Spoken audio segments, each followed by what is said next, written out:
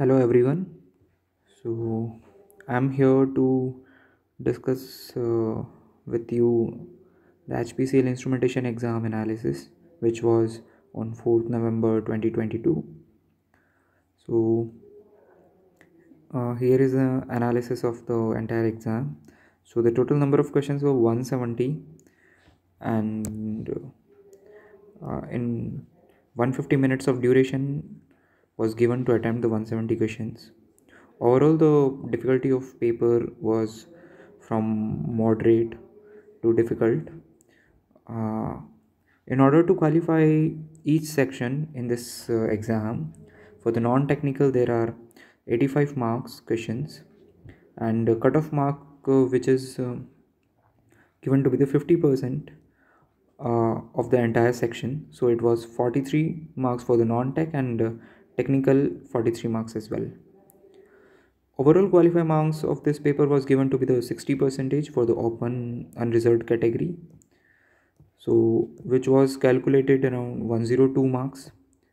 uh, these are the qualifying marks. In order to get an interview call, you must qualify these barriers of the marks. uh, as far as exam analysis is concerned, in the non-technical section, questions were majorly asked from the uh, English quantitative and intellectual potential. In case of English, question were asked from antonyms, synonyms, correct order to form a meaningful paragraph, like around two questions from antonym, even nearly two questions from synonyms. One question or two questions were asked from paragraph. Even error detection, two questions were asked. For the tense, spelling preparation in total, so I think two questions each you can take. So there were total 17 questions from the English. In case if you take quantitative aptitude, the questions were majorly from the speed, time, distance, then percentage, ratios, geometry. Even some questions were there from the volume, area, then mixtures, profit loss, simple interest, compound interest, probability, permutation and combination, roots of equation. And only 2 to 3 questions were asked from all the domains. So there were total 34 questions from this quantitative aptitude. In case of intellectual potential, seating arrangement questions were there.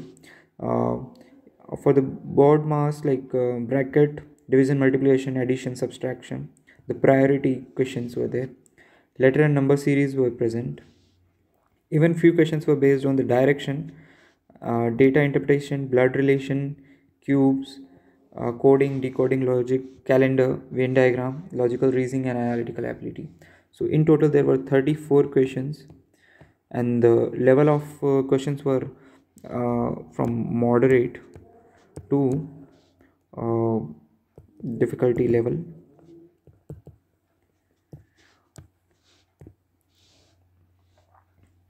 As far as the technical section is concerned, major questions were there from the network theory, control system.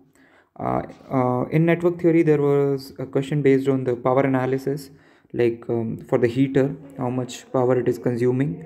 Uh, for the control system, there were 4 to 5 questions were seen, majorly from the feedback system, then the PID controllers, and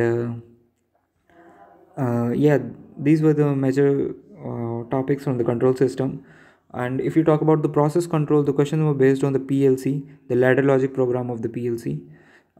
Then the DCS and SCADA, there were questions based on the architecture and the level of operation, each layer of operation for the DCS and SCADA. For the analytical instrumentation, questions were based on the chromatography, then spectrometry, and yeah, there were a few questions seen from the analytical instrumentation as well.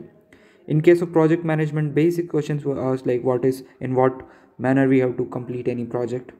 For the digital electronics, questions were asked from the combinational circuit, theory questions, and simple gate and K map question was asked in the digital electronics. For the microprocessor, the question was asked from the architecture of RISC and CISC architecture.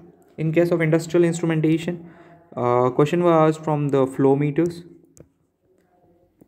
And yeah, in case of piezoelectric crystal and even few more industrial instrumentation questions were asked.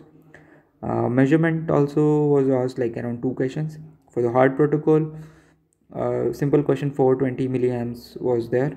Reliability concept, like mean time to failure, mean time between failure.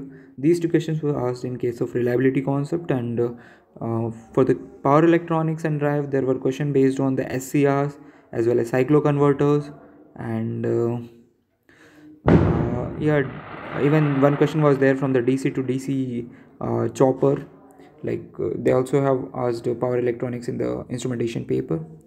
So yeah, this is one of the marks for that person. 111 marks were obtained.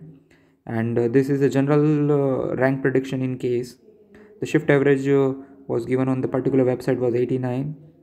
Even the category average was 87.96, and the branch topper, like for the student among who checked the marks on that particular website, is 123, and the shift topper is also 123, and the category topper for the unreserved open is nearly 113. So this data is not accurate. This is based on the students who checked their marks on that particular website.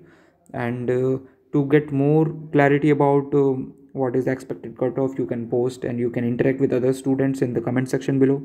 And if you need more guidance in case of HPCL instrumentation exam, you can post in the comment section so that I can make another video based on that. And I think this information will be useful for the students who are preparing for upcoming exams, and even in future they're gonna write HPCL exam as well. So this analysis is just for the students to understand it in better way. Okay friends, thank you.